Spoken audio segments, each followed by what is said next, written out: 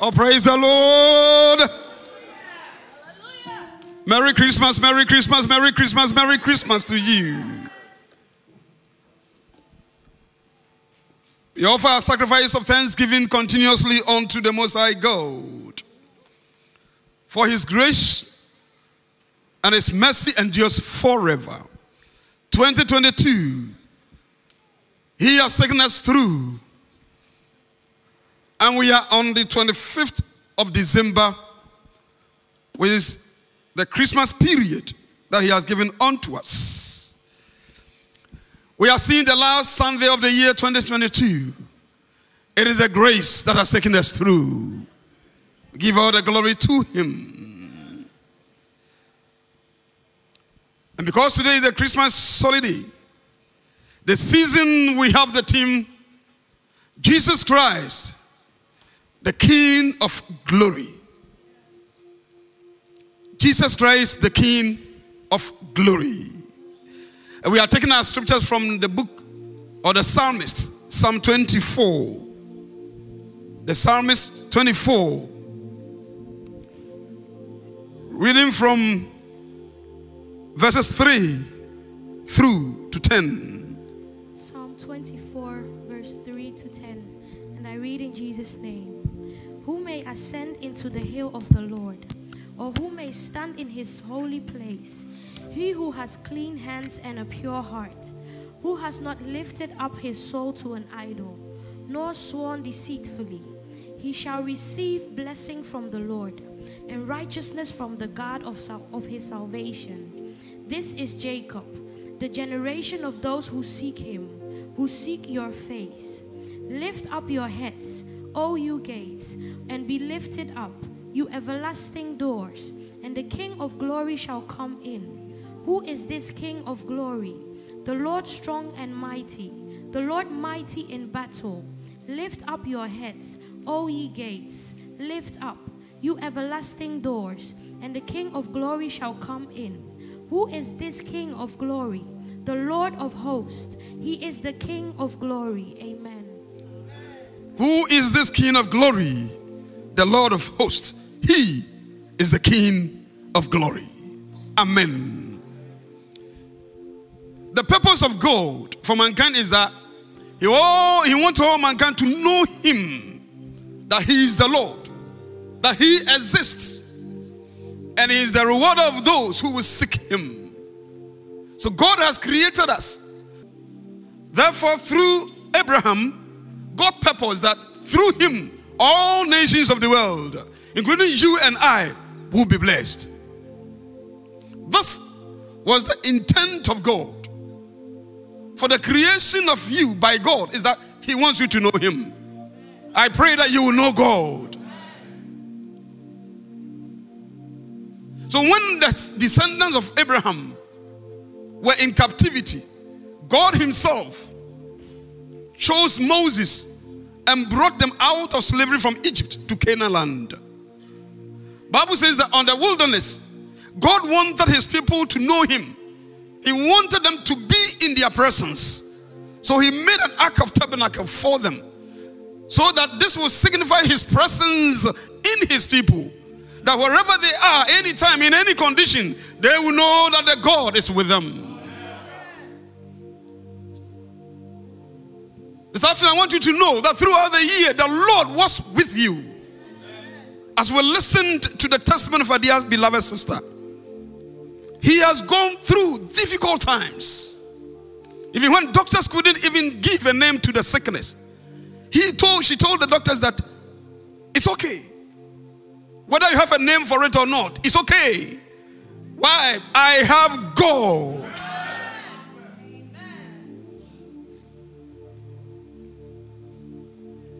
He failed exams, and he said to herself, this is not the time for my success, but my time is coming. And in December, she has overcome. Beloved, God wants His presence to be in you. So the ark of the tabernacle was with the Israelites, so that they will know that every time God was with them. God through that took them to Canaan. The Bible says that when they they sinned and became disobedient, God allowed the ark of the covenant to be taken out of them. God's presence left Israel. Though he wants to be with them, he wants to reveal himself to them. When they sinned and they became unrepentant, he took his presence out of them. Beloved, there are many of us who think that because they are believers, God is always with them. Because they are Christian, God is always with them. No. God is near to those who are near unto him. God is near to all who call on him. God is near to all those who serve him with their heart. Those who seek the Lord, the Bible said, they shall find him. So in spite of your Christianity, God wants you to know him by seeking him. And I pray that your heart will be open unto him, so that day by day his presence, which is the ark of God, will continue to dwell among you. God is our faithful God. Therefore, when Israel realized their sinfulness and they realized their dependency on God, their existence on God, they cried unto him. And the Bible says that God allowed the Philistines to bring back the ark of God into their midst. Don't forget that the ark was God's presence in them. And it was the Psalm 24 that we just read. When David realized, the king realized that he needed the presence of God to be in the people of Israel, he built an ark tabernacle tent on Mount Zion in Jerusalem. And said that if the ark of God is coming back, he wants the ark to be on the mountain of Zion. So that anywhere, everywhere, every Israelite, when he lift up his head onto the Mount Zion, you know that God is with his people. So it was when the ark was being brought from the captivity of Philistines, from Edom, when the ark was returning to among the people of Israel, that the king himself, together with the bandsmen and people of Israel, where they were all carrying the ark and dancing, bringing the ark, bringing God's presence again into the midst of his people. So it was when they were bringing the ark that they were singing, carrying the ark, going to Mount Zion, that David, the Holy Spirit, used me to sing this Psalm 24. The ark is coming back. So this king realized that God was coming to them. Then he was saying, who may ascend the mountain of the Lord? Who may stand in the holy place? The one whose hands are clean and pure heart. The one who doesn't trust in idols. When you continue, it says, such is the generation who will seek his face. The people of Jacob, lift up your heads, you gates. So when the ark was climbing the mountain Zion, David, the Holy Spirit, was saying, all should lift up their heads, for the ark of God is coming. The one strong and mighty in battle is coming. The king of Israel was coming. Praise the Lord.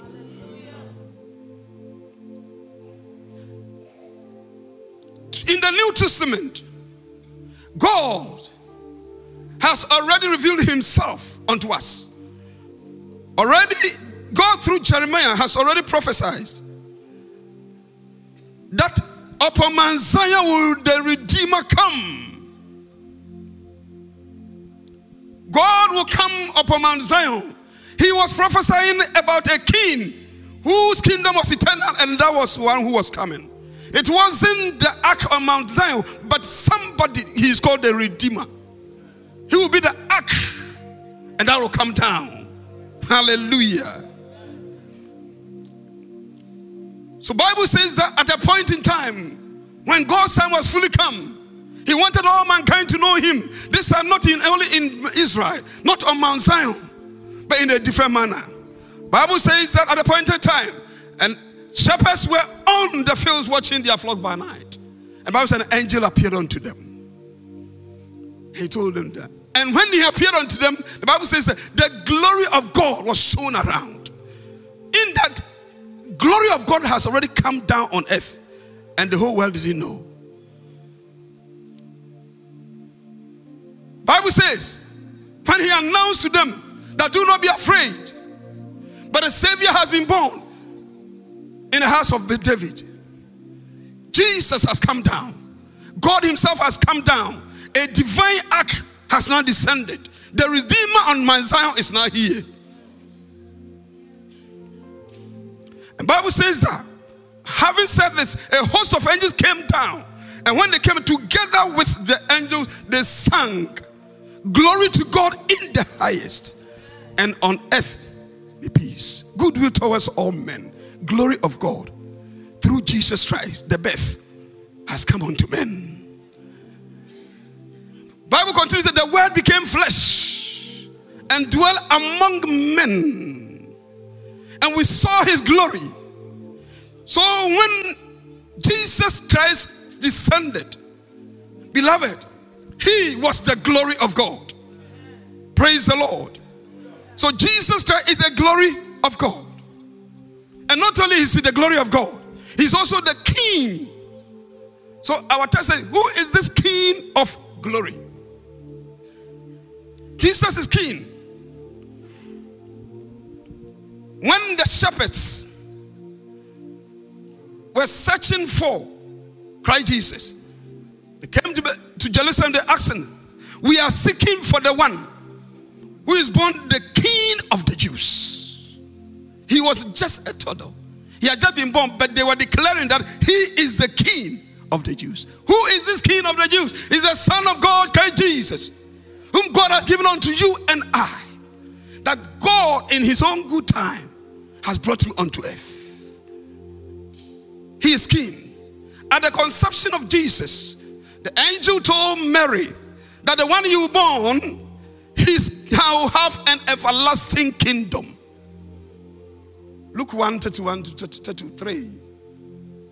You have everlasting kingdom. So our God, our Savior, is King eternal.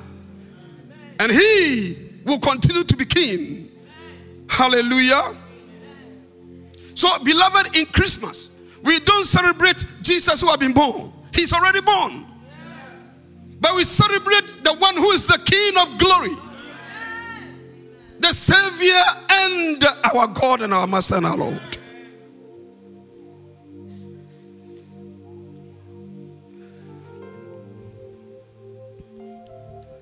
God wants us in our New Testament time that the ark of God, which was on Mount Zion for Israelites, no more will dwell there. But through Christ, who is the ark of God, who is the glory of God, he will descend into the hearts of every man. Don't you know that you are the temple of God and the Spirit of God dwells in you? So now we don't have the ark of God anymore anywhere, but your heart is the ark of God. God dwells in your heart. So in this Christmas, God has visited your heart. God is within you. God is within his people. So when you come to church and I come and we gather, the ark of God is in our presence. For you are the ark of God. May you carry God's presence wherever you go.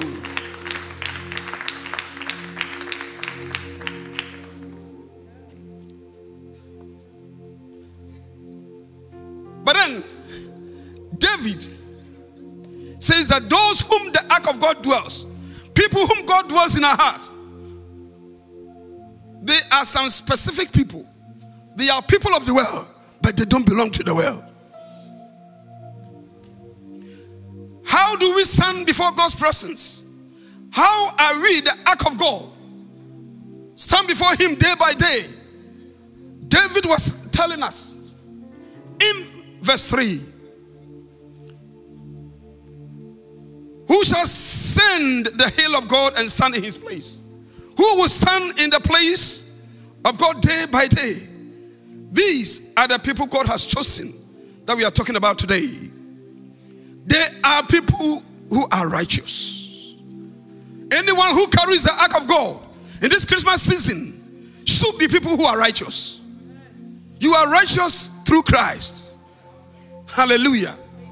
The fact that you carry God's presence doesn't mean that His glory will continue to be upon you without you seeking Him, without you allowing Him to be in you, without you being like Christ, without you being the righteous person. Those people with what? Clean hands. People with clean hands. Righteousness means people with clean hands. Many people love to be called Christians, and they attend church day by day, yet they are not Christ-like. Clean hands, holiness, blamelessness. God wants our conduct. God wants our behavior. God wants our actions. God wants our attitude to be like Him. These are people with clean hands. They will stand before the presence of God. They will stand before the glory of God. We pray, and I pray that the Holy Spirit through you will cleanse your heart and your spirit, so that you will be a person with clean hands, a person righteous, a person whom your friend can trust, blameless person. He can confide in you. He can trust you whatever at any time. People whose faith stand only in Christ. Who are people who can stand before God? Romans 8:1-2 says that, I urge you, brothers and sisters, in the view of God's mercies, present your bodies as what? As a living sacrifice, holy and acceptable unto Him. We are not to conform to this very world, but we need to be transformed by the renewing of our minds. Beloved, our Christianity is nothing without holiness, clean hands. How do you see yourself? People with what? A clean heart. These are the people God wants them to be used by Him to carry His ark. That is Christ in our hearts. Clean hearts, pure hearts. Matthew 5:8. Blessed are who? Those who are pure in heart, and they will see God. Those pure in heart, they will see God. If we can trust God and commit our desires and our thoughts, our purpose, our will and understanding unto Him, and build our faith in Him, that He is my all in all, He will glorify Himself at all times, in all seasons, and people will know that indeed we have God. We want everyone to have a living testimony, and that will come only when we have pure hearts and clean hearts. Let us allow the Holy Spirit to clean our hearts. Let us pray together with David in Psalm 51:10. Oh God, create in me what? A pure heart, and renew a steadfast spirit within me. These are people who carry the ark of God wherever they go. God's presence is in Him and with them. Those who stand before God, those whom King of Glory, they can stand before and can declare that I have Christ, are people who seek Him diligently day by day. Verse 6 of Psalm 24 says that such is the generation of those who seek Him, those who seek His face. These are people who ascend into the mountain with the ark of God. The Lord desires that you, day by day, you are with Him through prayer. You are with Him through worship. Your commitment to church. God is near to those who are near unto Him. Those seeking God, and not those who just want God to fulfill their desires, but who live for God, who exist for God, and who commit themselves to God. Such people, the presence of God is anytime with them. Paul says that I can do all things through Christ who strengthens me. And when Christ is in you, you can do all things. Even in your failures, you are a victor. Because not by might, not by power, but by the Spirit of God. This very year that we are about to enter, may you have the fullness of God in you. So David, in conclusion, said that,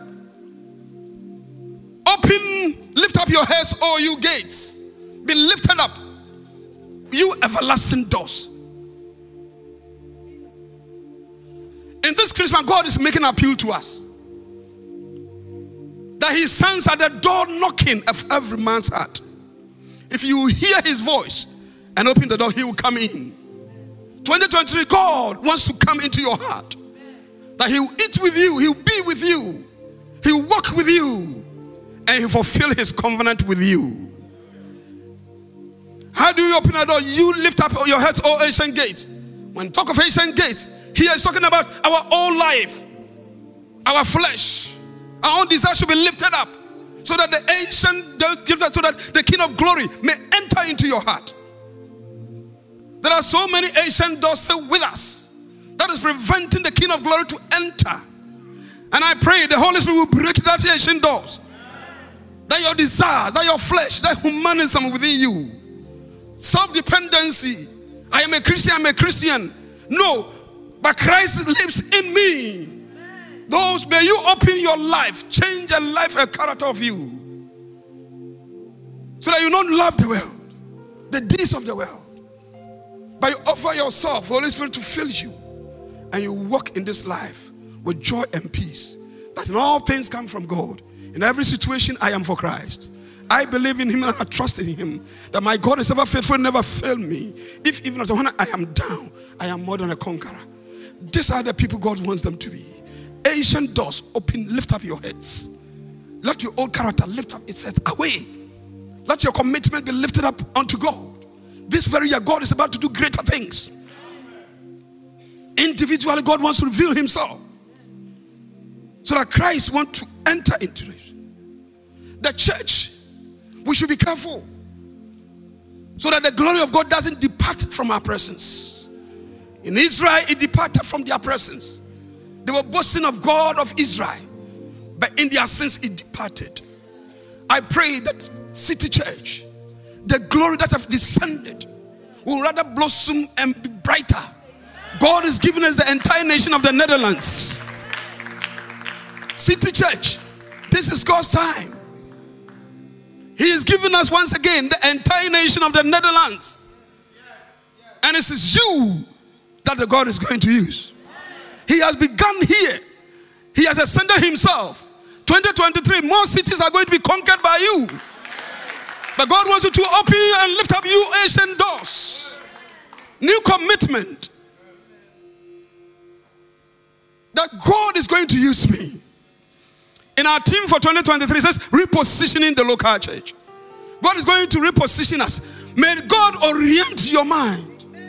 Give you a new mindset that I am ready for Christ. I am opening myself, ancient doors in my life, so that King of Glory may enter. As I bring my message to a close,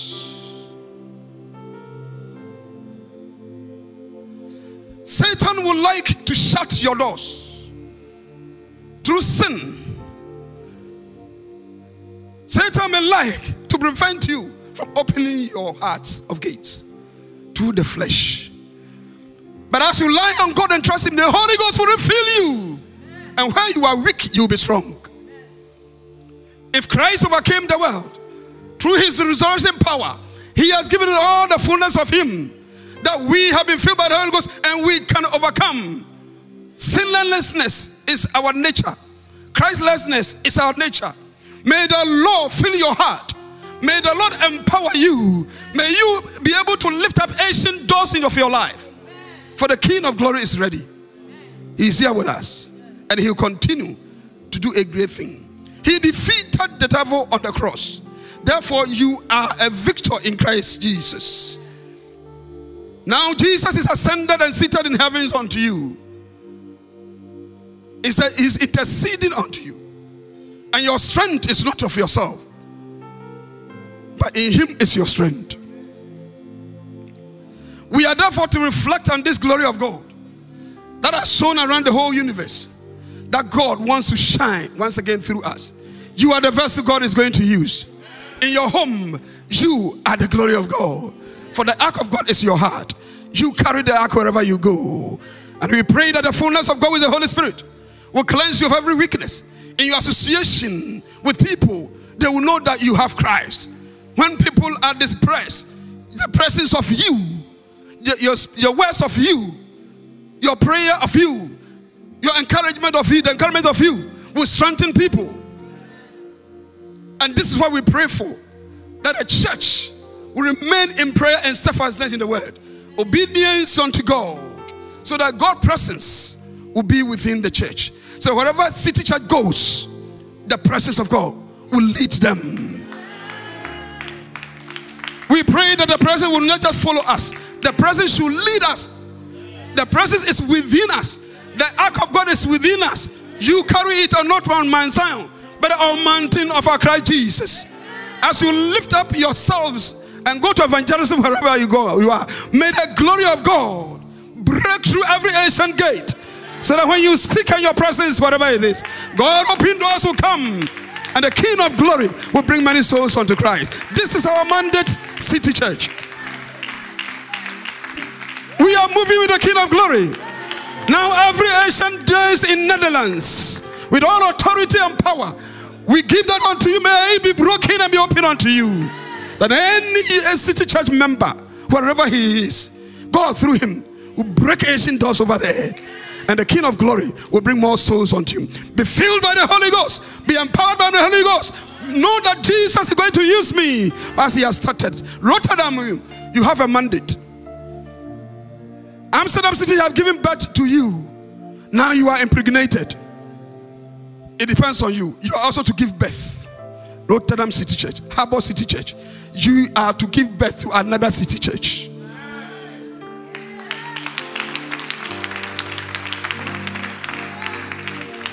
And we have the conviction that he who has begun a good work will use you to bring it to the perfect completion. From Rotterdam, another city. From Utrecht to Den Haag, to Zandam, to even Lelystad, into Maastricht, even far beyond Netherlands. May God, the King of glory, use you as an ark wherever you go, so that through him, through you and I, ancient doors of the Netherlands will be broken. Drug addiction will be broken. Immorality will be broken. And the King of glory will enter every sphere of Netherlands, even at work, wherever he is. May the King of glory continue to use us for his glory. Amen. Celebrate Jesus, celebrate Jesus. Please be on your feet as you celebrate. Jesus Christ, the King of glory.